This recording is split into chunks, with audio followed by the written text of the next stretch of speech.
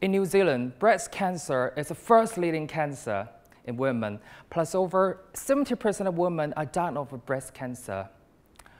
But nowadays, it's even attacking our younger generations. The common treatment is through intravenous injection of anti-cancer drug, but it often leads to many side effects. And plus, who would like to have a needle poking into your skin? Therefore, the oral chemotherapy have better benefit because it's got better patient compliance, and also it has got more effective and low cost. But however, it's very difficult as well. Therefore, well, you can't just imagine swallow the pills and the drug target to the tumor directly, right?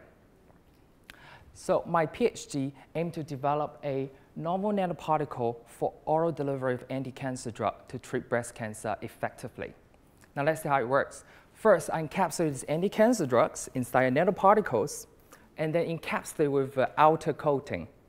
And this outer coating can protect the nanoparticle from our stomach acid and digestive enzyme. And this outer coating can also bind to the goblet cell on our intestine and enhance the permeation across our intestine. So over the time, this nanoparticle can actually reach the stomach circulation. And then the outer coating is degraded and leaving the inner nanoparticles to circulate around. And then over the time, this nanoparticle can accumulate at our cancer site, release the drug, and cure the cancer. Well, as you can look at our bottom figures, is the animal study of the mice of the tumor. And we give them orally the drug solution and also our oral formulations of our nanoparticles. And after 3 weeks, you can see our drug-loaded nanoparticles significantly inhibit the tumor growth compared to the drug solution without any formulations. Now, if you look back to my title, you probably understand why I call them smart pros. Well, under a microscope, they look just like the beautiful white pros, and they're smart because they can overcome all the intestinal barrier and then target to the tumor effectively.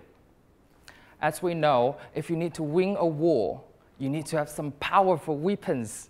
And this nanoparticle show promising anti-cancer effects and also target to the tumor effectively.